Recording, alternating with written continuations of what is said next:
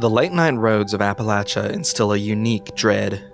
There are the natural dangers, crooked, winding, unguarded roads that give way to 100-foot drops, wildlife that leaps into your path without warning, and weather that can obliterate entire towns in a matter of minutes. But anyone familiar with the backroads of Tennessee or Virginia knows that the far-out fields and forests of the Southeast contain greater evils than that. Sure, the crisscrossing of well-trodden interstate highways may be safe enough, but when you're forced to turn down one of thousands of quiet rural paths winding their way through the remote hills and valleys, it's hard not to imagine what malevolent forces have made a home just beyond the reach of your high beams, be they man or monster. No one would ever know if something happened to you way out here. That's why the locals don't go out at night, at least the well-meaning ones don't. Sarah Lewis had been taught these lessons in her youth. She abided by them for years until one day she left her home in the hills altogether. She grew up. She moved on. She forgot. Now, she would remember once more. 84%. Blue light flooded the cabin of Sarah's car. She'd been staring out at dark Virginian backroads for hours now, and the photons hitting her dry, tired pupils felt like a fistful of sand. Eli, turn your brightness down. I'm trying to drive. I'm just trying to find a motel like you wanted. You're the one who used all her phone battery on music. Eli's fingers danced on his screen, and the car grew dim, but there was no saving the rods in Sarah's eyes. Night vision ruined, she threw on the high beams and squinted out into the pitch wash over the winding road, trying to keep sight of her lane. The sides of the road were dotted with crooked chain-link fences guarding unkempt fields full of rusted junker cars. The same sights had been keeping them company since they had turned off the interstate. A slight left turn set the couple's course towards a collection of red lights that climbed gradually higher into the sky. It was a massive radio tower, looming over them from a distant hill. The lights flashed and blinked rhythmically. Sarah thought it looked like a dozen crimson eyes looking down from space, watching over them. She chose to feel comforted by the comparison. Sarah's wandering hand grabbed a can from the cup holder between them, and she gulped down hyper-sweetened caffeine. A shiver skittered up her neck and under her scalp like little jagged beetle's legs getting tangled up in her hair.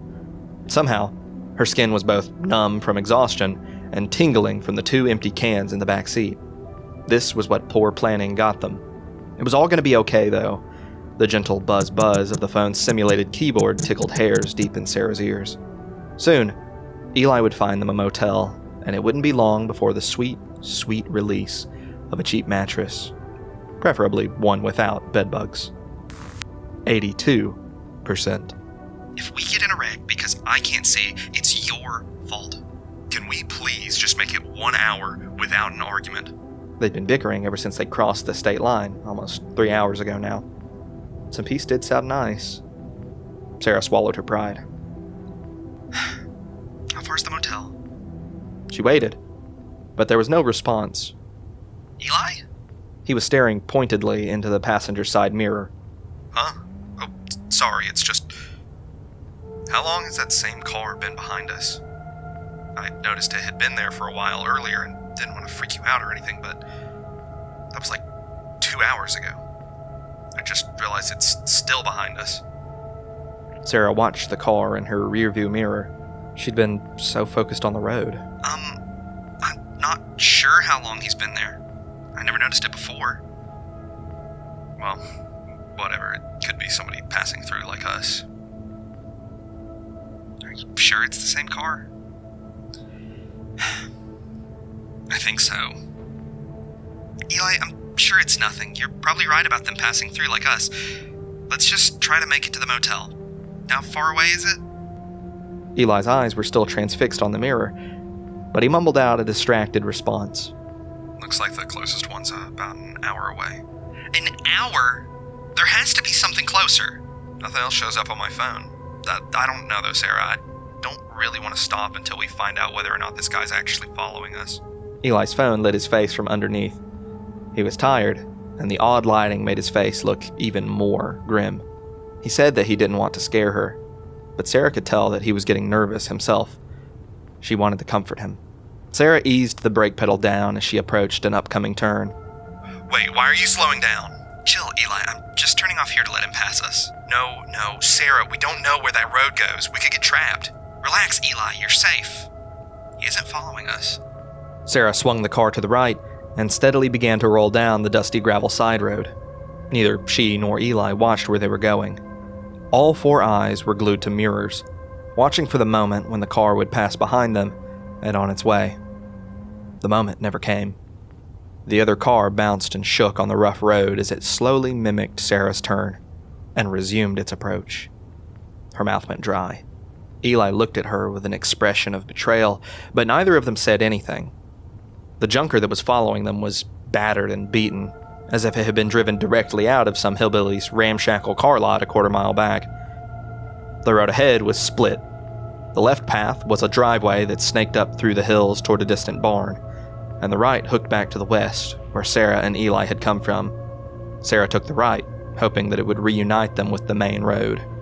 Again, the same decrepit car came rumbling around the corner. Sarah floored it, speeding away from the old sedan as her tires threw rocks and dust into the air. She felt guilty now that she had dismissed Eli's concerns. 78%. Eli, I didn't mean to... It's okay. If he's really following us, we need to stay calm and find somewhere safe to stay. The motel? Sure, for now, just stay calm. It was obvious that Eli was talking to himself as much as Sarah. His fists were balled up tight in white-knuckled anxiety, and his leg bounced feverishly. Another turn came and went. The junker maintained its distance. Another turn, and Sarah and Eli were back on the main road, any illusion of safety dispelled in 4 short turns. I think that if we can get off these back roads, they might leave us alone. I doubt they'll try anything in town. Are you sure? I don't know, they probably just... Sarah gasped. Her gaslight had just flickered on. Sarah? How far can we make it on that? Sarah stared in horror at the fuel gauge. Maybe another 30 minutes? Maybe. Sarah could practically hear Eli's teeth grinding together. They both knew that they wouldn't be making it anywhere near town. Okay, I'm calling the police. They were approaching the hill with the radio tower now. The gigantic tower rose higher than ever. Its crooked frame faded into view against the dark sky. Rusted metal bathed in warm red glow as its lights came to life, then died once more. Eli slammed his fist against the dashboard. Of course there's no signal out here. What's the point of the stupid radio tower if you can't even get a call through? Just keep trying. Maybe once we get further up the hill, we can get a connection. Sarah harbored the barest modicum of hope. She'd grown up in a town just like this, and that entire region was basically one big dead zone. Folks this far out weren't worth the effort of reaching. The road began to twist its way up the hill in switchbacks that made Sarah feel sick to her already shaken stomach. Back and forth, before wrapping around the crest of the hill and dipping down towards a large open basin on the other side. The SUV's high beams shined out over it, revealing an expanse of dark dirt roads. They formed a rough grid, like barren city streets devoid of the light, life, and safety that a town might have offered. Dotted around the edges of the valley were more hills and radio towers, just the same as the one that Sarah and Eli were about to pass under. Dozens of crimson eyes suddenly turned into hundreds of beady little things. In light of the circumstances that Sarah and Eli now found themselves in, Sarah no longer found the oversight comforting. However, down in the center of the depression, civilization burned through the night. Gas station floodlights. Hope. It was awfully far away, but the pit in Sarah's stomach began to disappear. Look, I think we might be able to make it there before we run out of gas.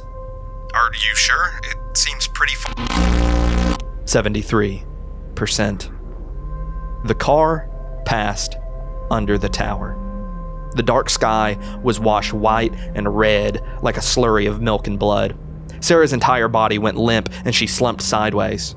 She managed to maintain a grip on the wheel, but the whole world went blank and her head thudded painfully against the window. Then she snapped upright. What had just happened? Had she blacked out? Fallen asleep? Sarah briefly entertained the idea that they had just been struck by lightning. Her head felt like she was swimming up from the bottom of a very deep pool, and she found herself much further down the road than she had been just a few moments ago. Sarah turned to make sure Eli was okay and saw his phone on the seat, the still open GPS app quietly giving directions. Eli? She half expected a response from the empty space above the seat, as if he had simply turned invisible. But he was just gone. Hot and cold fought on the surface of Sarah's skin as nervous chill conflicted with burning fear and adrenaline. She ripped her attention away from the dim phone just in time to swerve, avoiding a plunge off the side of the hill. Her heart beat against her ribs. How could this be possible? Did Eli jump out of the car? No, there wasn't any sound of the door opening, and why would he? But he couldn't have simply vanished. She needed to help, but could Sarah really bring herself to turn around and go looking for him?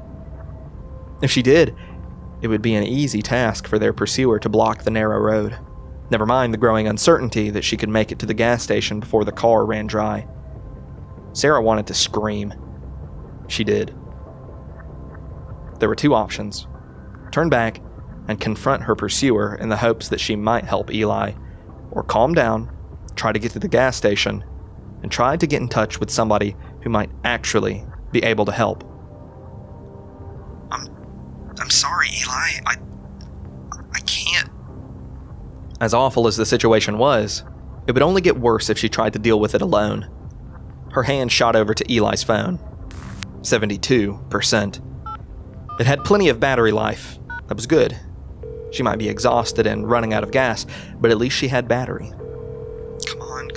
Please be a signal out here. 911, what is your emergency?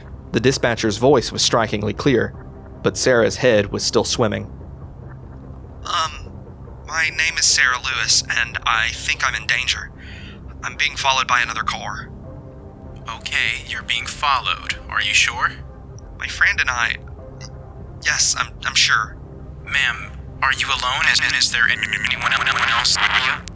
The dispatcher's voice became distorted with static as Sarah drove down the hill. The signal on the hill was already getting weaker.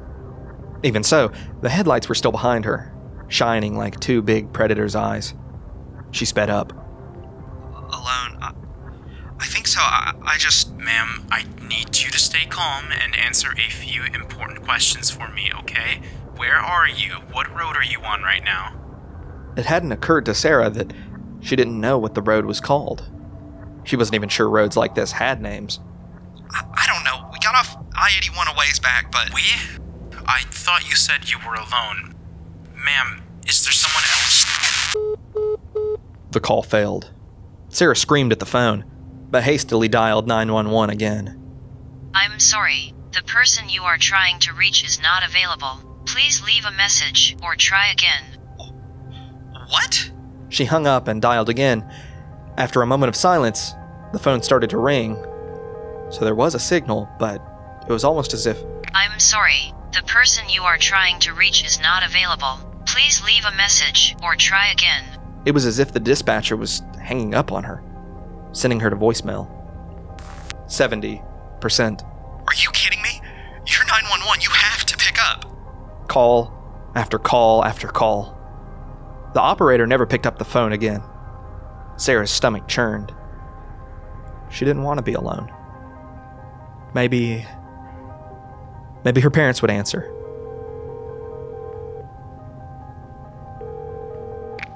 I'm sorry. The person you are trying to... Sarah hung up and screamed and swore. She pounded her fist on the steering wheel so hard it would cause a bruise. Still, no one answered her cries for help. 65%. She took several deep breaths. Okay. No sense draining the battery. If there was no signal, she would stop calling. She couldn't make it work, but she could make it to the gas station. Better to put her energy into doing what she could, rather than what she couldn't. What if I can't do either? The treacherous thought repeated in her mind. She was very nearly to the bottom of the hill now, and the glow of cheap floodlights was visible above a distant tree line. There was nothing to do but drive. So Sarah went out across the valley, navigating the grid of ditches and unpaved roads. The dirt was soft and smooth, causing her car to rumble gently. The murderously pleasant vibrations threatened to carry her off to sleep, and likely into one of the ditches. Sarah tried to get her mind onto something, anything to keep her focused and awake. She began looking for wildlife that might be wandering the quiet valley, but it was dead, dark, and silent as far as the eye could see. It was strange to be so far out and to see the sky so barren, like the stars themselves had retreated up behind a great blanket of night. The sky used to be beautiful out here, but now it was just as flat as the city sky she'd grown accustomed to. All around her, it was just so dark. There was nothing. Absolutely nothing. Even her own headlights seemed to fade away. There was a tremendous thud, and Sarah's eyes shot open. Dirt roads had given way to something that looked like it had been paved long ago. She must have hit a pothole. In some strange sense, she was thankful that the road was in such poor condition. How could she have dozed off? Headlights still shone behind her, but the hypnotic crisscrossing of country roads and the overwhelming darkness were dangers unto themselves. Just a little further. Just a little further. Just ahead, a turn on the right snaked up into the tree line towards the inviting glow of the gas station. Sarah steered into the forest and watched in her rearview mirror, waiting for the familiar sight of the headlights to follow her. When the battered car passed the turn without altering course, it was like 100 bricks had been lifted from her shoulders. Yes! Yes! At least some small part of her expected to see the car back up and come careening down the road towards her, but it never did. She kept checking the rearview mirror every few seconds, but now she was totally alone. No more Eli, no more pursuer. Sarah Lewis was all alone at the bottom of a valley, deeper and darker than she could possibly comprehend. Sarah's relief was short-lived. If they weren't being followed, had she just left Eli up on that hill for no reason? He could be seriously hurt. She needed to go back and help, but a glance at the gas gauge confirmed that making it back up to the radio tower like this wasn't an option. She checked the rearview mirror once again. Again. She didn't trust that the nightmare was over yet. The gas station parking lot was, in actuality, quite dim. A few foggy floodlights illuminated the area around the pumps, just enough for Sarah to find a place to park. It took some effort to leave the safety of the car, and when she did, the door stayed open. Nothing would get between herself and a fast escape. Even the gas station was quiet. There were other cars in the lot. One was even parked at another pump. But there was an absolute absence of life. The lights overhead hummed faintly, but no bugs swarmed around them. What is wrong with this valley? Sarah checked Eli's phone. 1 a.m., 62%. Maybe someone inside would be kind enough to help her look for him. The glass storefront afforded little cover to anyone searching for snacks or dozing off behind the counter, but at least it was possible that some helpful stranger was tucked away in a corner. She pulled the door open, stepped inside, and the quiet chime of a digital bell announced her presence to no one. It was colder inside the store than she expected, and goosebumps broke out on her arms. Hello? She listened carefully for the sounds of an employee rustling around in a broom closet or restroom, but the only sounds filling the store were the constant whir of refrigerator fans and the lackadaisical country tune playing on a cheap radio. Quiet as it was, it felt nice to be in a well-lit room and to hear something besides road noise. She wandered behind the counter, checking for an attendant, but there was just an empty chair. She helped herself and began to weigh her options. Was it best to just wait here for somebody to help her look for Eli? The locals might know the hillside, and she wasn't very keen to wander around alone in the dark. That said, the idea of waiting in this valley, even in the gas station, filled Sarah with dread. Once, at her childhood home, she watched a squirrel crawl into the crook of an old tree to hide from a hawk. Right now, it was hard to forget the sounds the shrieking rodent made as it was ripped from the hollow and picked apart. Would help really come? She put the decision down to a call.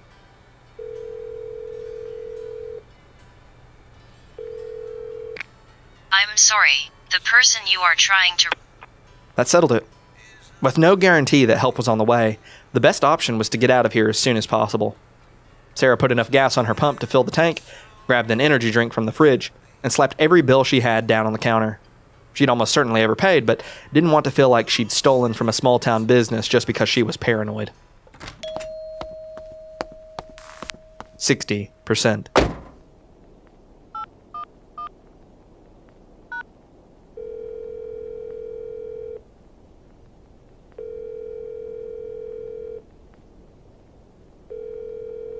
I'm sorry. The people you are trying...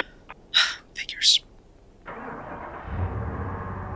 Driving out of the woods took a bit longer than Sarah expected, but she finally emerged under the flat black night sky. It was even more unnerving after leaving the gas station sanctuary, but a little bit of time on her feet had also helped Sarah to feel awake and alert. She could do this. Eli would be safe and sound on the hill, and they would leave the valley behind together. But which hill had she come down? Sarah thought she remembered how to get back, but the radio masts surrounding the basin made every direction look more or less the same.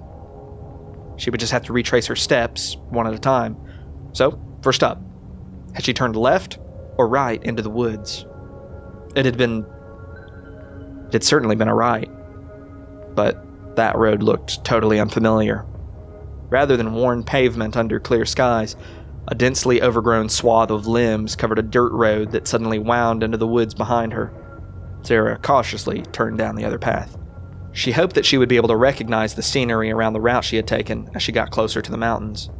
But it seemed like no matter how far she drove, the distant radio towers remained distant. How long had it taken to cross the valley before? Certainly no more than 20 minutes, otherwise she would have run out of gas. But according to the digital clock on her dashboard, she'd been driving back towards the radio tower for nearly an hour. An hour. That didn't make any sense. Sarah flew past another intersection, and panic took hold once again. It would have been less alarming if every window on the car had shattered at once. There, on the side road, with its headlights off, was the other car. It had been waiting there for her. No, it was a different vehicle. It must be different. But it wasn't. It was the car. Sarah's headlights had, only for a moment, revealed the rusted sedan from its hiding place in the night. The peeling red and green oxidation on the side of the car was unmistakable. What's more, Sarah had gotten her first look at the driver. As she had passed by, her high beams had reflected off the scalp of a tremendously bald man. The shining dome could have been mistaken for a light bulb, a grotesquely oversized, bulbous sort of head, or perhaps two heads. It seemed as though there might have been two men inside the car. She had passed it so quickly it was hard to tell. Whatever, that didn't matter anymore. As soon as she passed the other vehicle, she heard the junker's engines roar to life behind her and the squeal of melting tires against the well-worn road. Sarah very nearly shoved her foot through the floor. She wasn't being followed. She was being chased. Then, the phone next to her began to ring. Now? Her already pounding heart threatened to split her chest open. Adrenaline shook her hand violently, but she managed to snap the phone from the passenger seat and answer it. I'm sorry. The people you are trying to reach... you are trying to reach... The voice on the other end became distorted. It continued to repeat the phrase, though it only half sounded like the voice from the answering machine now. What? She tried to hang up, but the call refused to terminate. She pressed the button again. End. Nothing happened. Oh, great. Yeah, that's about right. She threw the phone back down. What a wonderful turn of events. Now Eli's phone, her one and only lifeline, was broken. She considered looking for a tree to wrap the car around. The car's interior suddenly grew brighter and brighter. It took Sarah a moment to realize that the light was coming from Eli's phone. The screen had become blindingly bright, like a little sun right there in the cabin of her SUV. It began to get louder. I'm sorry. Louder. I'm sorry. It was so loud that Sarah thought the speaker was going to blow out. I'm sorry. I'm sorry. I'm sorry. Sarah Lewis, go left. She flew past another road. She was going nearly 80 miles an hour on a very narrow, very dusty road, so she didn't dare try to make the turn. Didn't even notice it, for that matter. She was too stunned by the fact that the phone had just used her name. No, it hadn't just used her name. It had spoken to her. Wrong way. I'm sorry. Just like that, the light inside the car vanished, and Sarah could only hear the sounds of her engine and the junker roaring behind her. They both seemed quiet now, by comparison to the words coming from the phone. Without questioning it, Sarah reached back to the phone desperately. She took several quick glances down at the call history while trying to maintain control of the vehicle. The last call had come from no number at all, just a blank space where the number should have been. She pressed redial anyway. The phone rang for a few moments before the answering machine picked up again. I'm sorry. The person you are trying to reach is not available. I'm sorry. Sarah had to scream to even hear herself, but it was no use.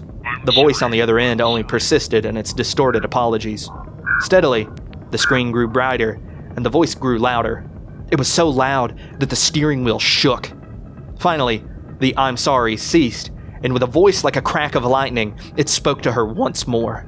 Sarah Lewis. Go left. This time, Sarah immediately slowed down. About 40 feet ahead of her, past an outcropping of ragged bushes, her headlights revealed a road. She was going too fast to make the turn, but she took it anyway. She swerved to the left, and her tires slid across the dirt like she was driving across oiled glass. They spun uselessly, frantically searching for traction.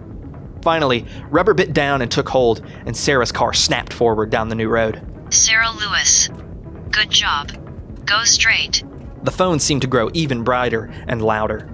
Sarah could feel the jelly in her eyes vibrating. It wasn't speaking, but it was like she could hear the light itself ringing deep within her ears, like an orchestra of bells playing the most brilliant crescendo ever composed. It was both terrifying and comforting. Would it keep getting louder after every turn? It was so loud now that Sarah couldn't even hear her pursuer's engine. Maybe she was just going crazy. There were plenty of signs, after all. But she thought that the radio tower, perched high on a hill ahead, had suddenly gotten closer. Sarah Lewis. Go left. The road forked off ahead of her in two directions. She took the left road. The ringing got louder, the screen got brighter, and the radio tower got closer. 55%. Sarah hardly cared about the noise or the blinding light anymore. As long as the voice on the phone kept taking her closer and closer to the mountain, she would follow its commands. Sarah gunned it through several more intersections. With each crossroad, she expected to hear the voice commanding her to go left or right, but it stayed silent. Well, not silent, it sounded like the world was ending, but the steady vibrations of her car's overworked engine kept her grounded in reality. It was an extraordinarily draining task to keep control of the vehicle. She was making her way out of the valley, but one wrong move at this speed would send her off the road and into one of the barren fields that separated one street from another. She didn't dare slow down, however. She was sure that the junker was still behind her, barreling through the night, somehow keeping right on her tail, despite its headlights being off. She really hoped that they would miss one of the turns and end up dead in a ditch behind her. But something told her that wasn't going to happen. Sarah Lewis. Go right. Sarah slammed on the brakes just in time to make the turn. Her tires burned on a freshly paved road, but the squeals were entirely inaudible over the glorious music emanating from the phone. The interior of the car was so bright that it began to illuminate a 5-foot patch around the car itself.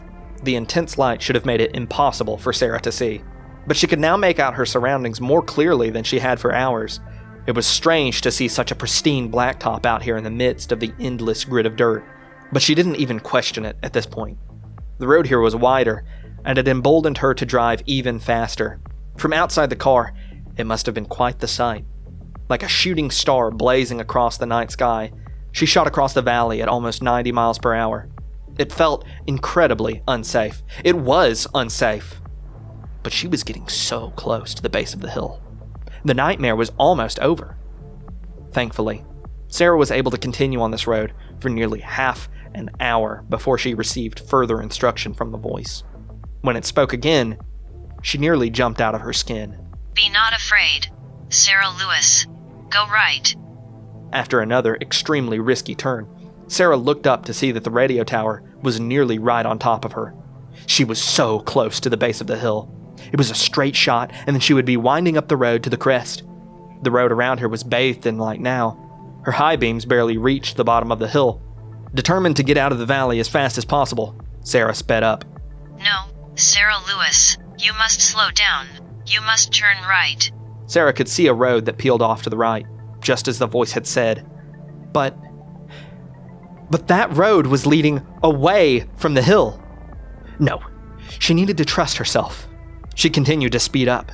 She could practically feel the junker gaining on her. It was impossibly fast. You must turn right. You must turn right. You must turn right. The voice was so loud, Sarah felt like her teeth would fall out. But in that moment, her fear was even louder. She could only remember the shrieks of that squirrel from her childhood, the red splash as the hawk had pecked out its eyes. Sarah Lewis went the wrong way. Directly towards the hill, towards the tower, towards Eli. Sarah Lewis. Wrong way. I'm sorry. 50%. She was only about 30 feet from the incline leading her up the hill. She pressed down even harder on the pedal. It was close, but it felt as though she was driving through a vat of honey. No matter how much she sped up, she was only crawling towards the hill, and then crawling away from it. The road in front of her stretched out. Space warped in front of Sarah, and the hill retreated into the distance once again. Everything grew darker and darker, and then it was all dark and silent once again.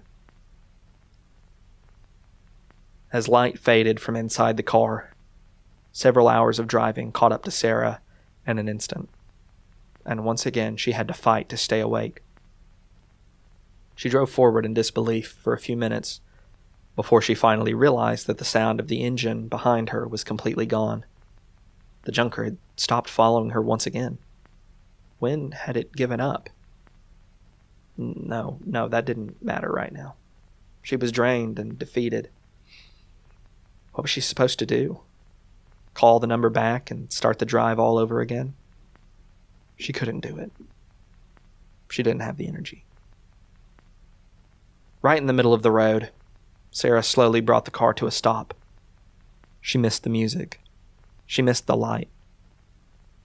But if darkness was all she had in this moment, then she would use it to her advantage. She drove off the road and out into one of the dry, dead fields that covered most of the valley. Click. She turned off her headlights and sat in the perfect, empty abyss.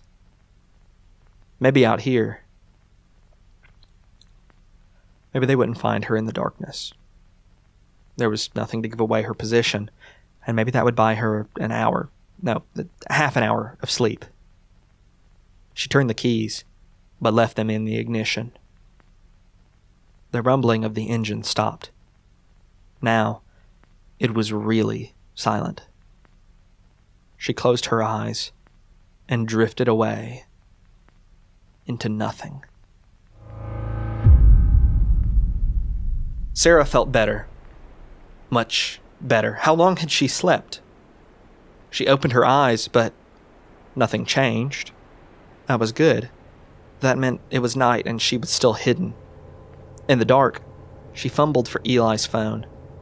When her fingers bumped against the hard edge of the smartphone, she picked it up and turned on the screen. The shining digital display stung her eyes, but after a moment her sight adjusted. Her whole body tensed. How could that possibly be correct? Sarah tried to look out the windshield, but it was utterly pitch black. She checked the phone screen again. 10 a.m. How could it still be night? What was worse was that she had slept for nearly 7 hours, and her most precious resource was running dangerously low. 10%. Stay calm. Stay calm. I can get out of this. I nearly did it before. I can do it again. She navigated to the call history once more. She was eager to hear the thunderous melody of her guiding light. Soon, she wouldn't be alone. Just a few taps, and the rumbling would be replaced by music once more. Her fingers froze on the surface of the screen. Rumbling. 9%. Sarah's keys jingled in the dark, and with a turn, the hum of her engine harmonized with another. Click. Her headlights turned back on. Directly in front of her was the junker, facing her head on. The bald man she had seen earlier was in the driver's seat, staring at her. His face was round and fat, without a single trace of hair on his head. No beard, no eyebrows, no eyelashes. As far as Sarah could tell, he was entirely unclothed. His skin was so pale and thin that it was almost translucent. Sarah could make out the faint lines of blood vessels under the surface. His eyes were dark and sunken, as if he were severely dehydrated. Sweat poured down his face and bare chest, making it appear slick and slimy. 8%. Next to him, sitting in the passenger seat, was another man with an almost identical face. No, it was identical. Sarah desperately started to shift gears. Run, run, run! Every fiber of her being screamed at her to run. Behind the two men was another. And another. And another. Another. Another. Another. Another. There must have been 30. 50. Hundreds? The cabin of the vehicle was so full of faces that Sarah could do nothing but run. Every last one of them was a carbon copy of every other. That same slick-looking flesh seemed to fill up the entire car. As Sarah's tires spun in the mud, she stared deeper. She desperately wanted to look away, but it was like looking at a fractal. The longer she looked, the more men she saw. She could make out thousands of naked, pudgy faces now, glaring back at her with blank expressions that somehow conveyed supreme malice. No matter how much gas she gave the car, she couldn't unstick herself from the soil.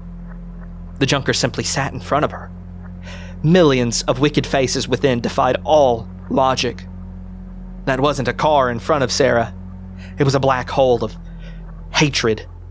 Immeasurable spite compressed into a tiny area and constantly ascending to greater degrees of infinity. Could there actually be so many of them? Or was this just what it was like to look at the one man sitting in the driver's seat? There was the distinct sense of looking at something, singular, but there was also a plurality hidden behind the face. There were trillions now. Eli's phone rang. Sarah kept her foot on the gas, but she quickly snatched up the phone and answered. Light filled the car, as bright as it had ever been before, and the listless expressions inside the junker contorted with anger. Sarah Lewis. Drive. The SUV lurched out of the mud, and Sarah sped back towards the road. She hit the edge of the field and launched back up onto the street. She fought to keep the car on the road as her front two wheels returned to the ground. Then the back half of the vehicle slammed down and sent painful tremors through Sarah's spine. Sarah Lewis, go right. As soon as she recovered from the shock of the impact, everything but obedience cleared from Sarah's mind. This was how she would escape. 6%. Behind her, in the field, the junker's engine roared to life. The cacophony of burning gasoline and firing cylinders was so much louder now. It had taken on a more animalistic sound. Sarah was sure of it now. The phone and the junker, they weren't simply machines. They were alive. The junker's headlights flipped on once again, and it gave chase. There was a discernible hunger in the way it moved now, speeding up and nearly colliding with Sarah's back bumper, like a lion chasing a gazelle. Did it intend to run her off the road? She drove faster. Faster.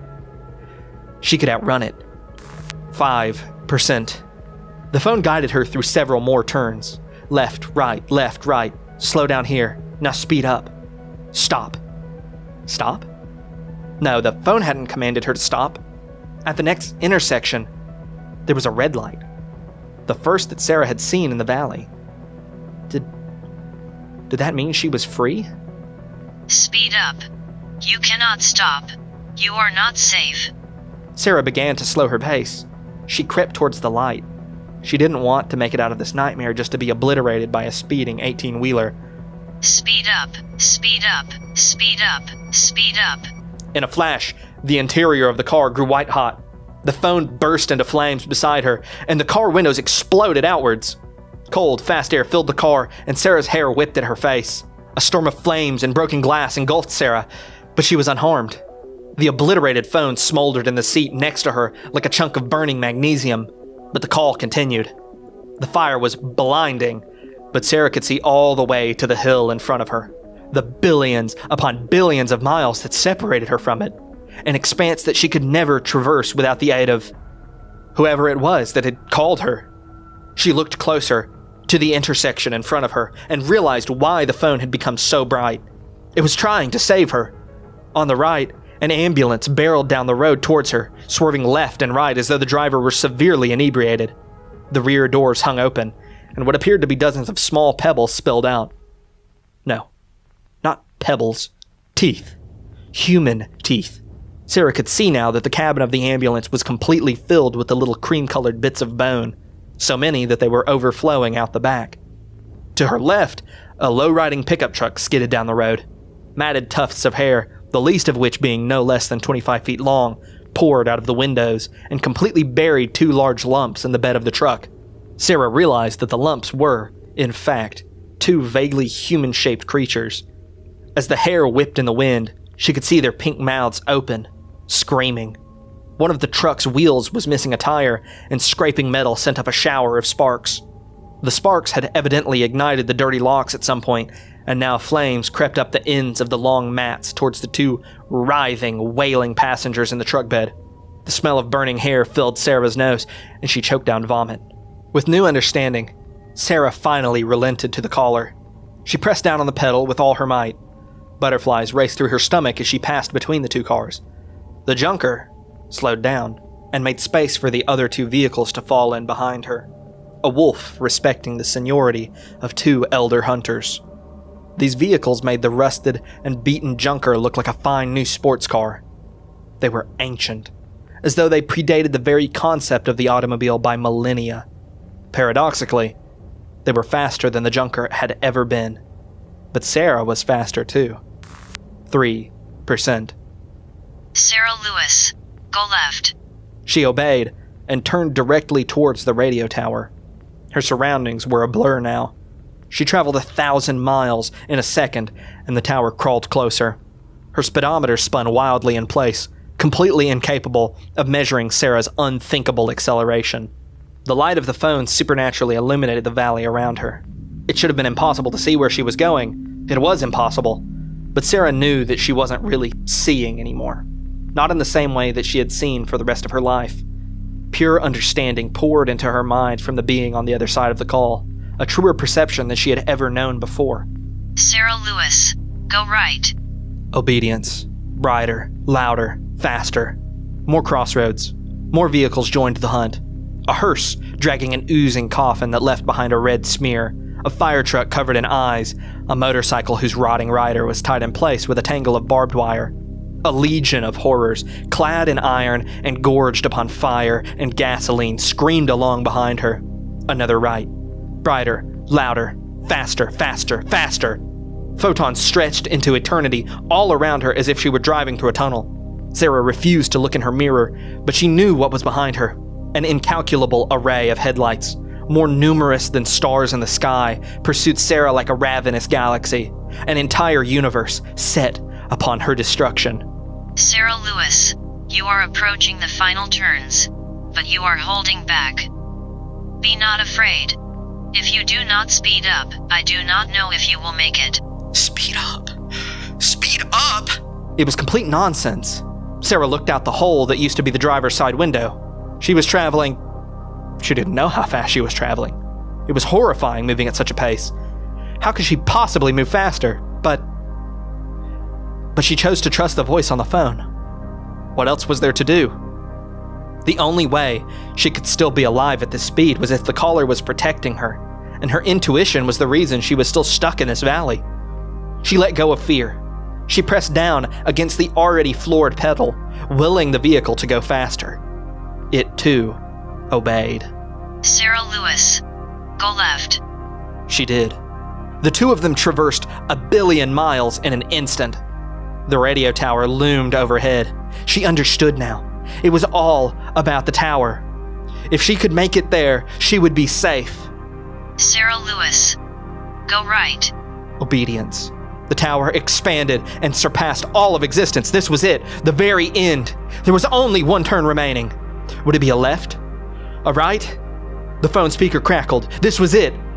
Please speak to me! Sarah Lewis. Go. 0%. 8 a.m., October 29th. Drivers reported a gap in a guardrail near Blue Ridge Parkway. As police inspected further, it was discovered that a vehicle had gone through the guardrail and over the edge of the cliff. When teams attempted to reach the vehicle to provide aid to injured occupants, they discovered 2 bodies. A branch had penetrated the windshield, impaling the passenger and killing him almost instantly. The driver had been launched into the windshield, shattering her skull.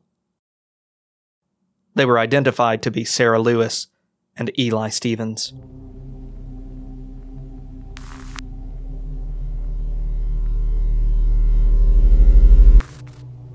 Backroad is a story about being lost, and about having to lose yourself in an entirely different way to survive. I grew up on roads like this, and they only got more terrifying as I got older and started to brave them for myself. A few years ago, on a drive just like this one, my wife and I became fixated on a single question. What if someone started following us out here? We considered how we would try to evade a pursuer, and realized that it would be a pretty hopeless scenario. That's how the story of Backroad first came to be. Driving is such an underutilized idea in horror. It seems like being in a car should make you feel safe and secure. I mean, you're basically surrounded by a big metal cage, but I don't think I've ever felt completely safe in a car. We wanted to tap into all of the different fears that we had on our late night drives together.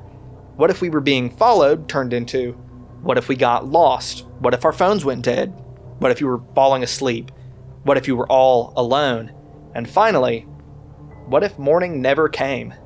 Naturally, the worst scenario would be to experience all these things at once. So, that's what Sarah had to endure. As for Sarah's fate in the backroads, well, who can say? Was that final turn a left or a right?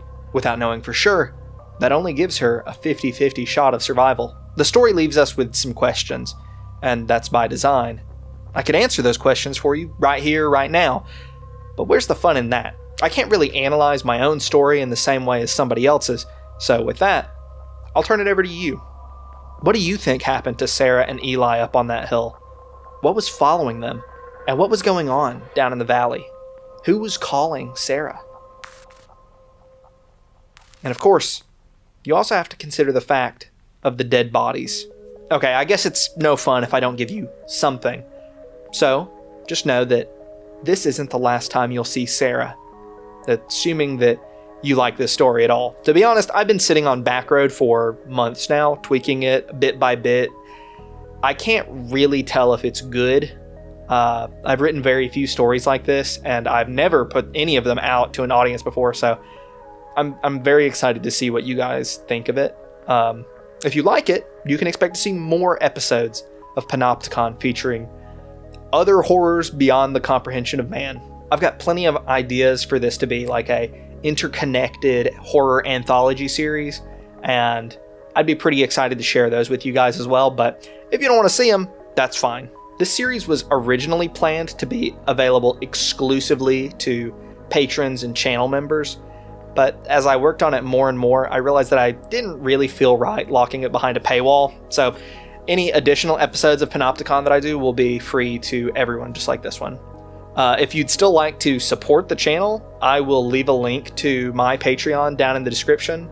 Speaking of which, I would like to take a moment to thank all of my wonderful supporters. You literally keep this channel alive, and your support seriously means the world to me, so just thank you so much. And with that, I'm Curmudgeon. Thanks for watching.